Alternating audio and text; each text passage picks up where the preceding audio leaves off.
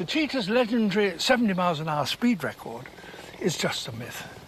But their true top speed of 58 miles an hour is still extraordinary. I mean, the marvellous thing about the natural world is that it's so varied.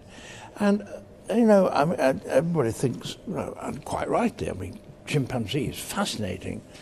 But so are snails, you know. Slugs are amazing. The mating of the leopard slug is one of the most sensuous film sequences you'll ever see in your life. It's true.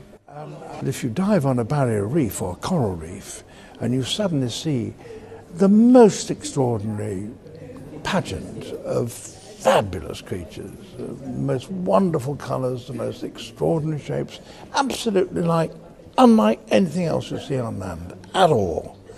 It's a revelation. So, yeah, that's the one moment that I would mention. Yeah. Well, there are about I don't know what the latest number of different animals there are in the world, but something of the order of 10 million, I should think. So we've got quite a few to go. I mean, I've been at it for 60 years, but I still haven't got anywhere near. I'm not anywhere near my first million, let alone my first 1,000. So there's a lot to go. Fleas appear to be extraordinarily strong. After all, this little badger flea here pulling this chariot, what an extraordinary thing. That's the equivalent to me trying to pull a jumbo jet single-handed.